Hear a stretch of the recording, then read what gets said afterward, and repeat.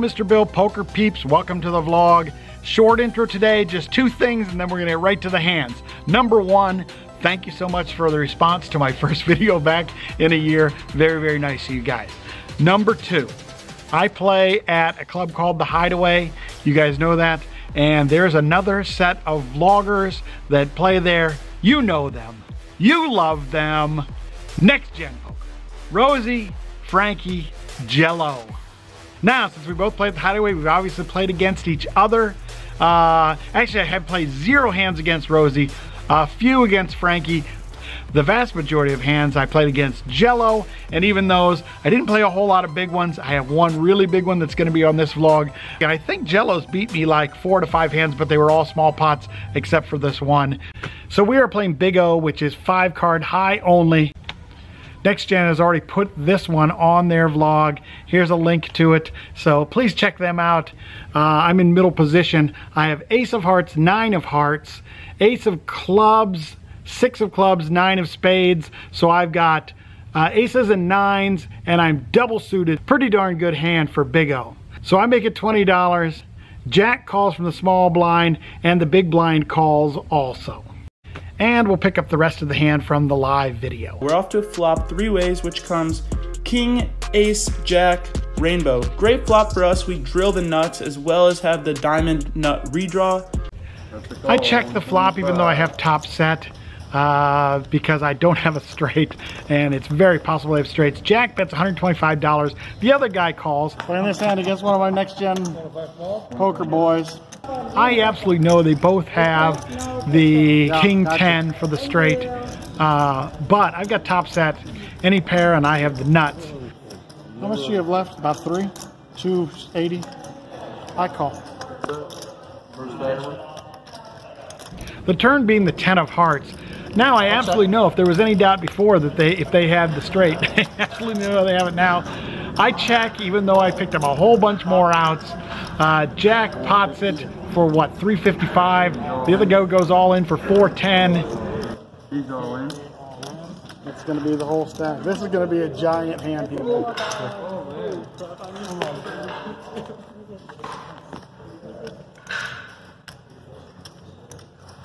don't know how I can pull it. We're allowed to run it more than once with multiple people or no? What's the big stack? 55, you got this one here. Yeah, what point of it?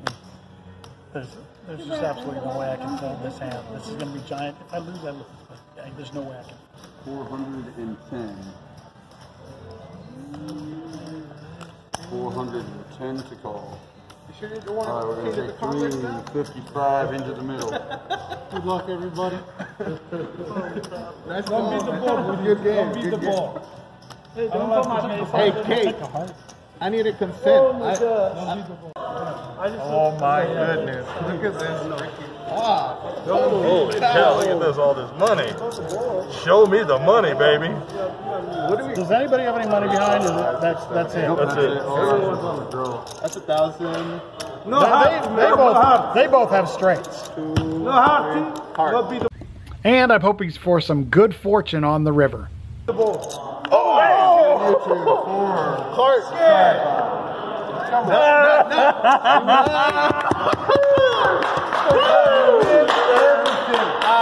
Yeah, baby. Nice hand. Yes!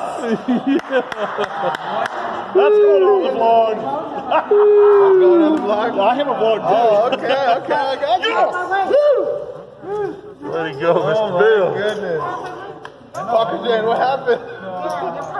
You had the nuts. You had the nuts. How can I not call that? We all knew you had a straight at the beginning. I knew they both had straights.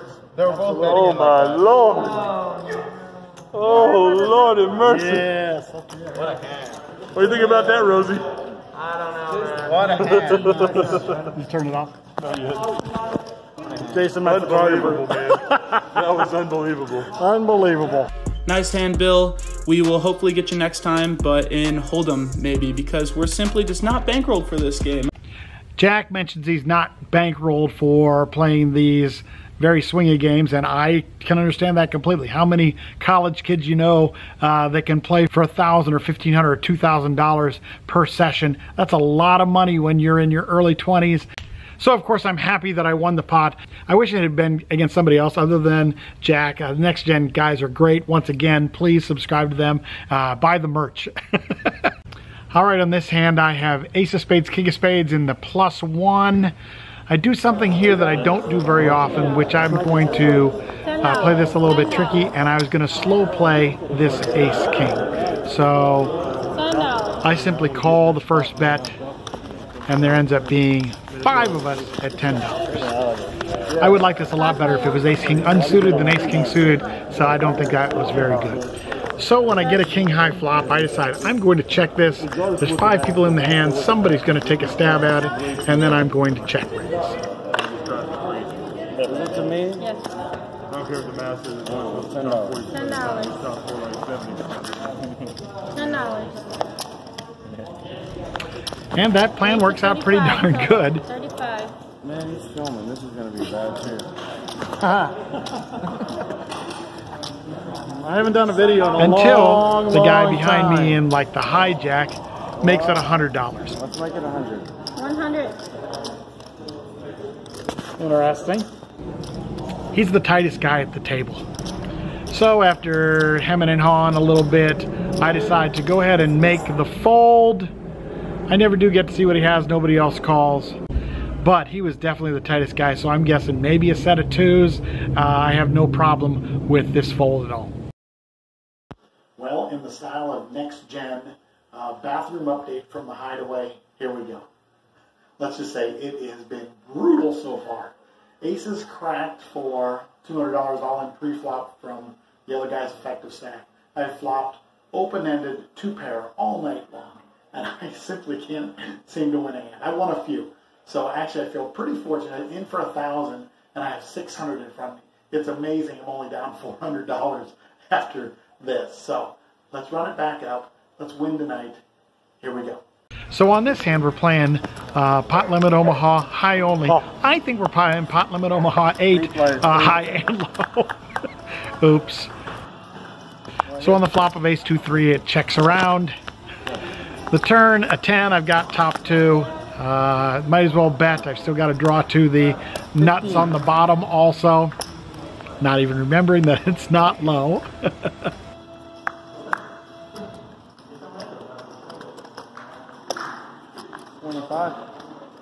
The river comes a 9, and then I announce this. Jeez, I got no low. Huh?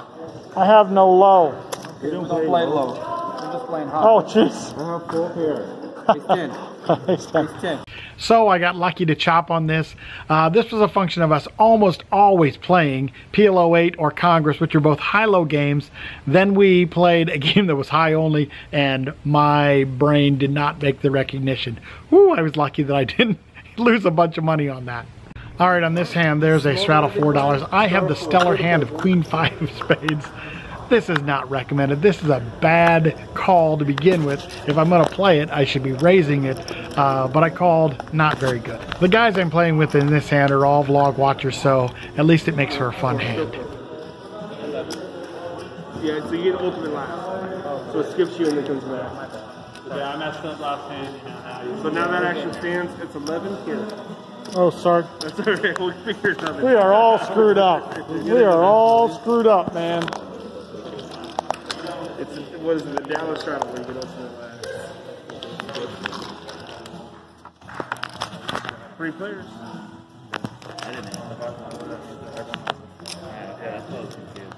Many times on a paired board, the first one to bet wins, so at least if I'm going to play poorly pre-flop, at least I can at least try to take it down with the bet here, and that's what happened.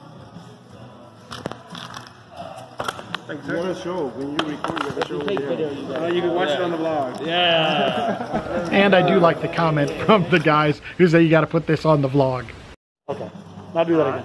So we have 51, 52, 53, 54, 55, 56, 57, 58, 59, 50, plus 60 makes 1,010. All right, cool. Thank you so much.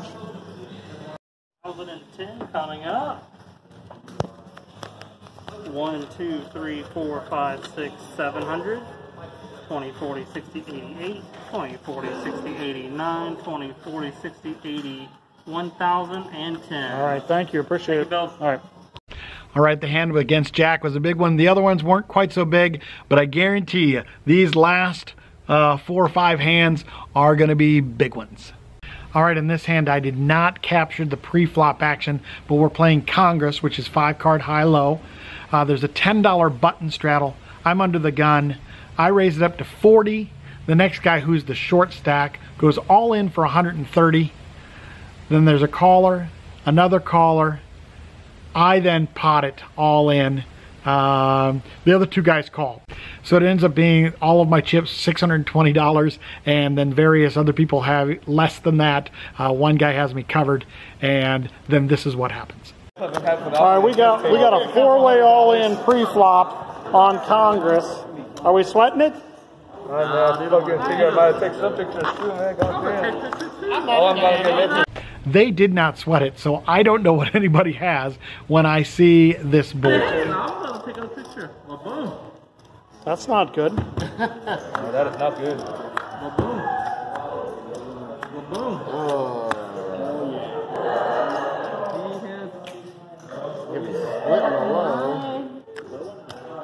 Where do you have a low and a high? I got your high beat. You got your 9s and I got your high beat. he got the aces here. Yeah.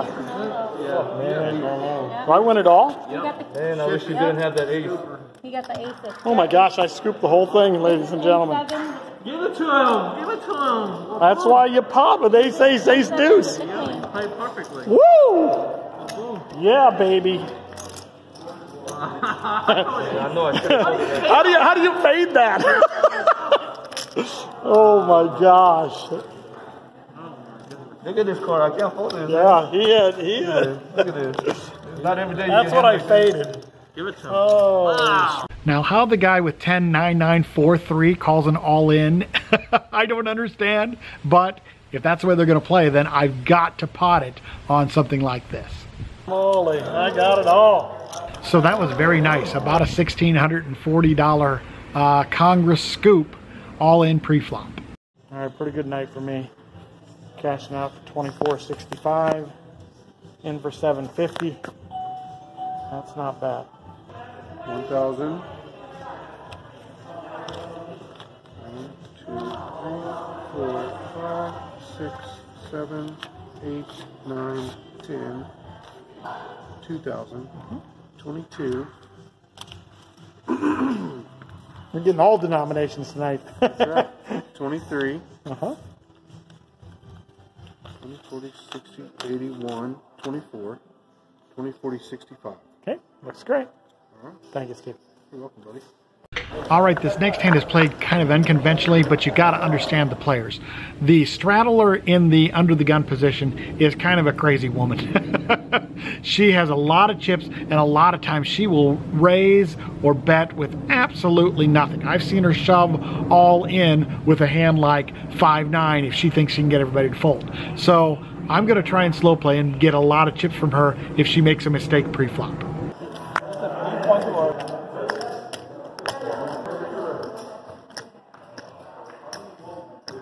So there ended up being a few limpers, and then she obliges and she makes it $54. So my intention pre-flop is to just call this, and then when she makes it a big bet, hopefully some other people call, and then I will raise it up large and take down a pot without much resistance. 2 of the players make the call for $54, and then I don't know what happened. I didn't follow through on the plan. I decided to just call the bet. I don't know if it's because the button, who's a very, very good player, knows the same thing that I know and he might be slow playing, or whether her bet, because she didn't bet really, really large, means that maybe she actually was strong. But whatever it was, I didn't follow through. I just made the call. So when I get a flop of ace, jack, 5, that's pretty darn good for me. I decide again I'm going to check, and this time if she bets, I am going to raise it. Unfortunately, she checks. And then it comes back around, and everybody checks. The 8 of spades turn. Okay, now I don't want to mess around anymore. So I bet 150 into about 225. And she folds, comes around the button. He's a very good player. That's a good bet, Bill.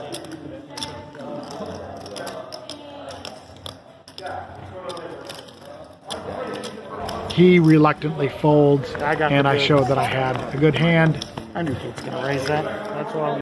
So I don't love the way that I played this because my intention was to take this down pre-flop and I didn't do it. It worked out okay, but still not ideal. All right, a few hands later, I looked down at 2 black aces. Yay me. I have $690 and I bet $15. Our friend, that's the crazy person, makes the call. Comes back to the button. Very, very good player. He raises it up to 127. Yahoo! And he has 392 in his stack. Okay, I don't want to mess around here. If that woman's going to call me with a garbage hand, it's going to be for a lot more chips. And the other guy generally plays good cards, so he may have no choice but to call. I'm all in. All in.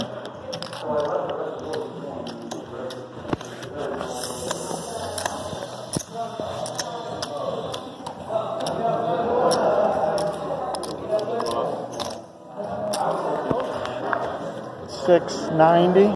So the guy on the button had already cashed out for a $3,200 profit earlier in the day. I think he's never folding Queens plus or Ace King, and here he goes.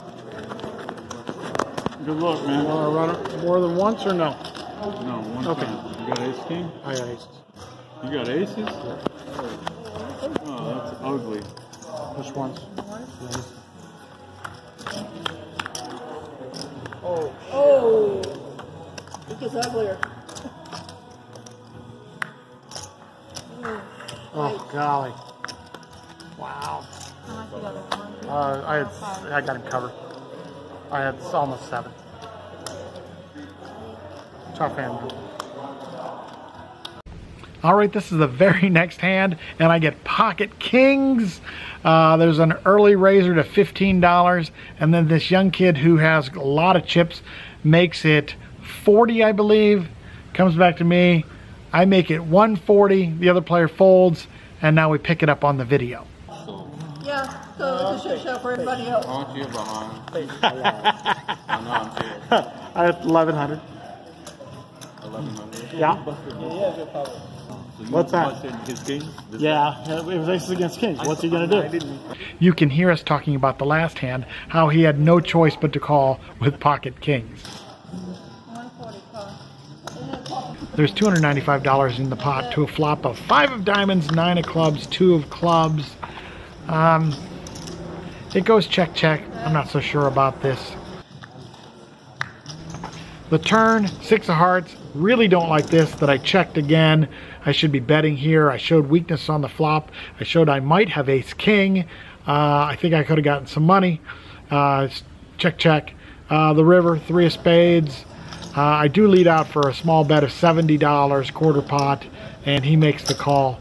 I don't like how I played this at all. Pocket kings, and got $140 in pre-flop, and then only made another $70. Not ideal again. All right, last hand. I didn't get this one recorded, so we're going to do share my pair. We're 5-handed. I'm playing against a young guy named Jack. Plays very loose, good guy, fun guy. I'm playing against my buddy Brent, dangerous player, also plays pretty loose. And Brent, Jack, and I are playing the deuce to 7 game for $20 a person. If you don't know what that is, that means if you win with deuce 7, and you get $20 from each of those other players. The other 2 guys in the hand are not playing this game with us. So not surprisingly, Jack raises it up pre-flop. He'd been doing that a lot. Brent calls. Now, I play the deuce to 7 game a little bit more unconventionally than others. I don't blast it pre-flop because you can get in a lot of trouble that way, especially when we're playing $1,000 deep. The 15 bucks doesn't really mean a whole lot of the $40 I would win from those guys. So I play it unconventionally. I just make the call, and then I'm going to take a look at what happens after we see a flop.